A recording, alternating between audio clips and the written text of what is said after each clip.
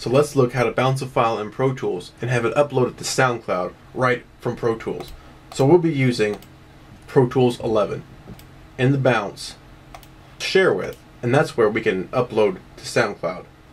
So I have a little mix here. It's all just instrument tracks, made only with some included instruments in Pro Tools. And I also have a audio clip here that was recorded, and I put the air frequency shifter on it, bounced that out, and bounced it right back in to Pro Tools. But that will be on mute for our little demo song. So first off, we can go to Setup and Connect. And right here is where we can sign in and sign out from SoundCloud. So we can sign in, sign out now. We can also click Not a Member, Sign Up. Click that. Browser will come up where you can sign up and create your free SoundCloud account. So that's one way that we could connect to SoundCloud, but we're not going to do that right now. So we have our example song ready to bounce out and upload to SoundCloud. I'll just set the bounce length, and I'll come to File, Bounce to, and Disk. Now if you want to bounce to SoundCloud, you'll need to choose mono summed or interleaved. If we choose multiple mono, then we go to Share With, and SoundCloud is grayed out. So we'll choose, and you see what I did there, I accidentally clicked Enforce Avid Compatibility, so uncheck that. And now we can choose the mono summed, and we have our SoundCloud, or we can choose interleave, which is what you'll probably be choosing most of the time, and we'll choose Share With SoundCloud. I don't need to import that. And let's go ahead and add an MP3 while we're at it. So we'll just leave it as a WAV file. That's fine. 24-bit, 48. That's fine for me. You may want to choose 16. You may want to choose 44.1, or that's up to you. But I'm going to leave it at 24-bit, 48. That's fine for what I want to do. And we have our Share With SoundCloud selected, so we'll name our file. We'll call this PT11 Test Bounce to SoundCloud SC. And we'll click Bounce. Now since we have added an MP3, we get our MP3 options, where we can add in all of our data, which I'm not going to do now, but you can do that if you want. So we'll click OK. Now we have the Share With SoundCloud option. So the title, I already have it titled right. Description, this is a test of PT11 Bounce. So we change this to Bounce. There we go. Upload to SoundCloud. You can change your license type, no rights, all rights, and these other options. I'll just say all rights. You can say what kind of a mix is this. We'll just say it's a demo. You can make it downloadable or not downloadable. I'll leave it unchecked. You can add in a genre if you want. So I'll just say metal, even though this is not even remotely metal. You can add tags to it. I'll add Pro Tools as a tag.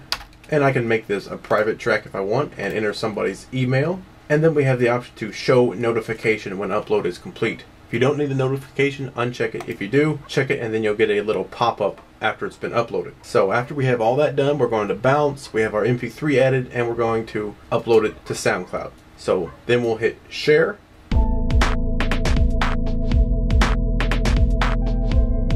And right now our little mix is bouncing down, and we're using the real-time bounce.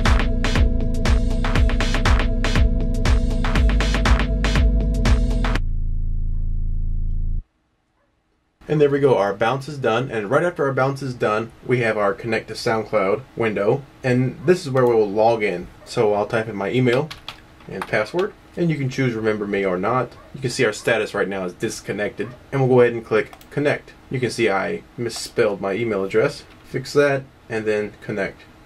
And now depending on how large the file is, it may take a few seconds, a few minutes to complete that upload. So let's check in our bounce file. So here's our bounce files, and yes indeed we have an MP3 that bounced out and our WAV file that bounced out, and we'll just wait a bit longer. Now I can continue to play back my track if I want. Maybe make some more adjustments. Oh, there we are. We'll stop that, and our upload was successful. Now I can click copy to my clipboard, click OK, then I'll launch a browser. I can just paste that in, paste and go if you're using Google Chrome. And there we go.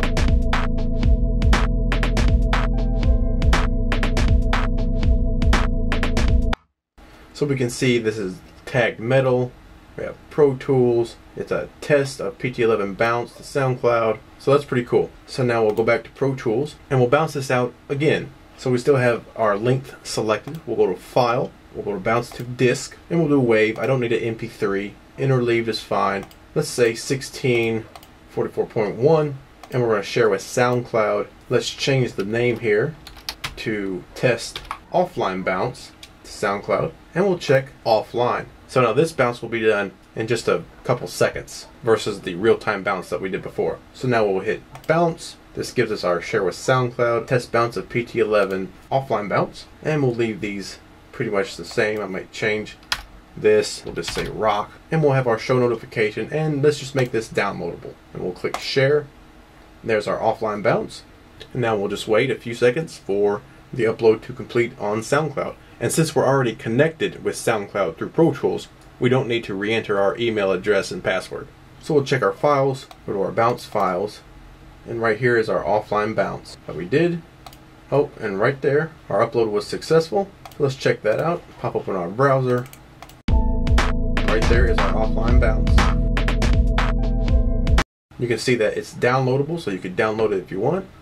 And right here is both the files that we just uploaded right from Pro Tools. So by using the Share with SoundCloud right from Pro Tools, it kind of saves us a couple steps from bouncing out and then having to open a browser, upload, choose your file, sign into your account, all that stuff. Do it right from Pro Tools. So now we'll test one more thing. So we also have another option to share sound with SoundCloud. So right here I have a vocal clip that I mentioned earlier that you can listen to real quick. Export to SoundCloud. So it's just like a little robot sort of voice. So if we look over here in our clips bin, we have that clip highlighted. Now we can click this down arrow and choose export clip or clips as files, or I can just right click it and choose export clips as files, which is what we want to do. So we'll just export this little clip, and again I want to share with SoundCloud. Make sure this is on interleaved. 2448 will be fine for this. Share with SoundCloud, and we'll just click export, and then we have the options here. It's going to be called vocal clip. This is a test of Pro Tools 11 export and SoundCloud, and we'll just leave these the same. Sure, make it downloadable, and we'll have a notification when we are done. Call this vocal clip SoundCloud, and click share.